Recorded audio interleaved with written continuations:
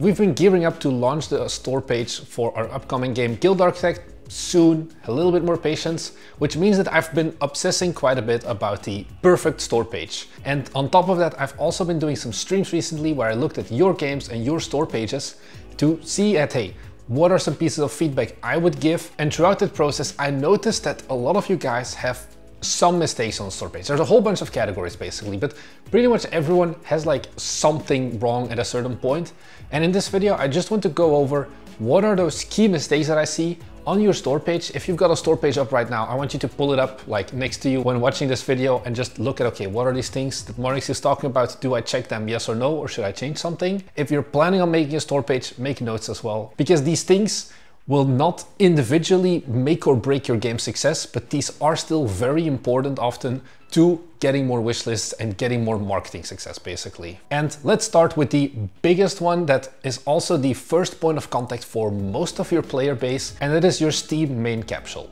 This is the image that you see when you're scrolling on Steam of all of the different games. You just see the main capsule and the title of the game. And that's all of the information you as a player get. Maybe it's categorized in a genre, but your capsule is really going to be the driving force for new people who have no idea what your game is about to click on your game. It's very similar to thumbnails on YouTube, for example, where you want to stand out and really convey to whoever is browsing Steam what your game is about. And this is very hard. These capsules are generally pieces of art that signify what the genre is about as well. Maybe you have an industry automation game, in which case you'll have factories and conveyor belts on your capsule, or maybe you're a sci-fi strategy game in which you have the spaceship ass is what it's called, the back end of a spaceship blasting off in the distance. Those are very important things that can visually showcase what is this game's vibes and what is the game gonna be about. And my biggest piece of advice here for you is, if you are not a S-tier cracked artist, I would generally advise you not to try and make your own capsule. I know it can be very incentivizing because it can cost a bunch of money. It can cost generally between $100 and $300 or $400 depending on the level of artist you want to go for if you want to get a piece of capsule art commissioned. But the thing is, even if you're a above mediocre artist, your competition on Steam, pretty much all of those games are using really solid capsules, and you just need to be able to get on that level as well. Because especially on that first interaction point, you can't be below average, basically, compared to everyone else around you. Having a really good piece of art as your capsule is probably going to be one of the most important things you can do, especially if your actual game art, the in-game visuals, isn't fully there yet. Your capsule is going to do the heavy lifting. And a lot of you guys also wonder hey, who's the artist for Forge Industries capsule, our previous game, or for any other capsule, where do you find those? Because it can be a bit more of a niche. And I've actually got something for you there. If you head down to the description of this video, the first link, there's going to be a Google sheet that I have compiled myself over the past few months, reaching out to various different capsule artists, asking for samples, asking for pricing, how to contact them. And I'm pretty sure that if you just go and take a look through there, you're going to find a capsule artist who matches your style, and they are professionals at what they're doing. So you've got someone to click through to go to your store page, which means your capsule has worked, which is great. And now you have about 300 characters to sell your game, basically, to do a mini pitch of what's the game about and what is the player going to be doing right on top of that store page. A lot of people won't scroll down, they will just purely read the short description and then decide, hey, am I actually interested in this or am I moving forward? This is something where honestly, I feel like it's not that hard to write these. The big important thing when you're making these short descriptions is to use a lot of verbs. But to be honest, a lot of these tips from these videos also come from Chris Zukowski's Ultimate Store Page course, which if you have more time, it's completely free. I'll link it down below as well. Go and watch it. It goes into really depth. How do you formulate these short descriptions and things like that? The important thing is using verbs and action words, basically. So instead of just explaining what the game is about and be oh yeah, it's a third-person top-down RPG or whatever, use verbs as to what you, as the player, will be doing in that game. You'll be crafting, you'll be adventuring, you'll be exploring, you'll be fighting, you'll be racing, whatever. Using those verbs really signifies to the player, okay, this is the game and these are the actual things that I'll be doing in the game. Does that vibe with me or not maybe? Writing these short descriptions can sometimes be a little bit daunting, but honestly, don't be scared of it. write a few of them. Once you've written that first sentence, it's really easy to like keep building off of it.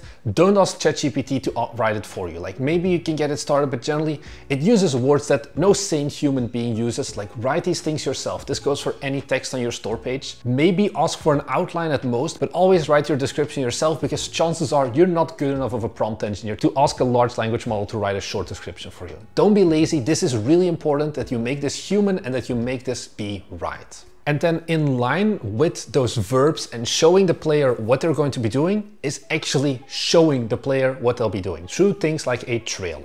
And this is something that I have also changed my stance on over the past few months, from talking to marketing people, asking them how to get the most out of your Steam pages, where in our original like getting started with Game Dev in 2024 video, I was like, just get the Steam page up as fast as possible, get those 5 screenshots, the short description, the capsule, and you're done. I'm actually wanting to like amend that statement.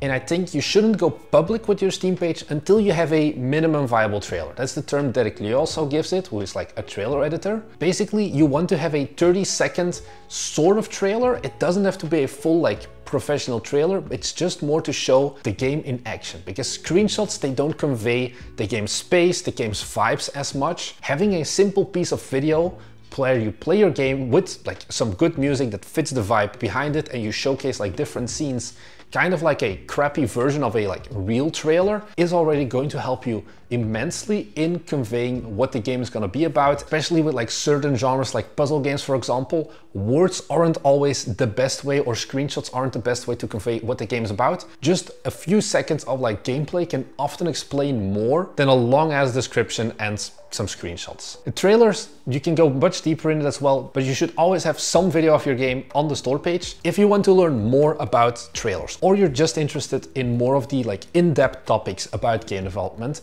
We have some great videos over on our Patreon, because we upload 4 videos every month that are like more in-depth and more niche specific, with some recent ones that I did, for example, such as trailer breakdowns, how to structure your trailers. Also yesterday we released a video on like our marketing strategy. If those are things you're interested in, head to the description down below as well. There's a link to our Patreon. Really, it's going to give you an immense amount of value if you're planning a release in like the next 6 months, basically. Now you've got that trailer, which is already great, but Steam also still requires you to have 5 screenshots. If you've got enough gameplay to make that mini trailer, getting the screenshots shouldn't be that hard. But here I once again want to ask you to find enough variety in the screenshots, because you want to showcase as much of your game basically as possible. And if you have 5 screenshots that are all in like the same level with the same color palette, where you're using the same gun, for example, that is not really going to look that interesting. Whereas if you have like different kinds of environments, I think Forge Industry does this really well, where we have the snow biome, we have the islands, we have the regular plains, and we have the desert. This adds a lot of variety, and these are things you can very easily showcase through your screenshots. So make sure there's variety. Also, Steam suggests, and I also suggest you, don't take screenshots of your main menu. If you really can't get those 5 screenshots yet, and you have to get like your main menu or your inventory, for example, as a screenshot when the inventory doesn't really matter, don't bother with it yet. This probably means that you're still too early in your development process to really launch that Steam page and hope for a lot of success. And this covers all of the parts at like the top of your Steam page, without a player having to scroll down their browser, basically. And this brings us to the long description. So we've had that short description at the top where it's just a very quick pitch of the game. Now you can talk a bit more about the different mechanics, the different features, and all the things that make your game awesome. And here there's no real length limitation. The important thing here is that, once again, ideally don't have too much text, and instead replace text with GIFs. Instead of talking about like how you can build your own little city, why not make a little time-lapse GIF of your game where you have like a little city that is like expanding, for example. Those are much better visual indicators. Also, I'll like put a store page with like no GIFs on the screen right now. This looks boring, it's too static, and your brain is not interested in this. Whereas if you pull up a store page that has a lot of GIFs and a lot of movement, these are things that are way better at explaining, once again, what the game is about, how will the gameplay look, how will the player feel most likely when they are playing the game. It's much easier for them to imagine being in the game. These GIFs, very quick side note as well, always make them 600 pixels wide, that is the maximum Steam supports, and otherwise you're going to have like weird alignments where it's only aligned to the left and it doesn't take up like the full width of the store page. Just simple things that are very easy to get right and make your Steam page look more professional. Also, a small side note, please let like at least a spell checker validate your store page description, because typos, doesn't really entice the most confidence that you are a developer who knows what they're doing. It takes like 5 minutes or something, and it just makes sure that your text is clean and it doesn't contain a whole bunch of grammatical errors. Especially if English isn't your first language, that's okay, but then use the tools that are available for free online to make sure that you don't make like simple mistakes. And then the last thing that also is very important in my opinion is tagging your game. Every game that you have, like in the Steamworks dashboard, you can set up to 20 tags that are linked to that game. So that could be things like, hey,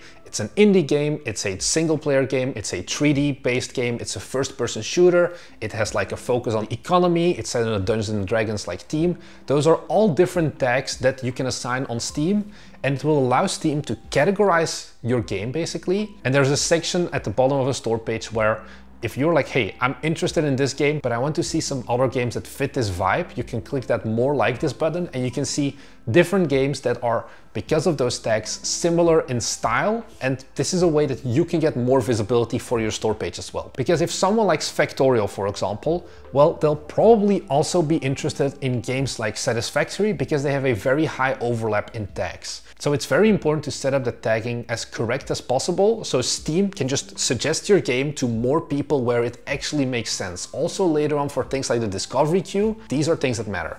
The important ones here is don't put generic tags like indie or casual or puzzle all the way at the top, because the higher your tag is, the more priority Steam will give it, and you don't want it. You want the most specific tags ideally up top. So if you're making a management game, then put the management tag or the economy tag or the city builder tag as high as possible, because those are way more niche and way more specific basically. And put the like more useless tags such as single player, indie, casual, whatever, all the way at the bottom of the priority. So they still have the tag, but it's not going to impact Steam's algorithm that much. And those are like the big things. I've made some videos before as well about store pages. Also, if you want to see more about store pages, you can look at some of our previous streams. I'll also link in the description a video from CodeMonkey, who did a collab together with Chris Zukowski from How to Market a Game, talking about what is good about store pages, what is bad about it. There's a lot of information in that you will probably be interested in. This is just more as a quick starting point of the most common mistakes that I see. Apart from that, we're game developers who are working on our own games. If that is something that you're interested in and you want to follow along to see what else are we learning about game development, how to market your games, like pitfalls of game development, then be sure to head down below and subscribe, as you'll get notified whenever we upload these videos and we see the number go up, which makes me happy at the end of the day. That's all I really have to say. Thank you so much for watching, and I'll see you guys in the next one. Bye!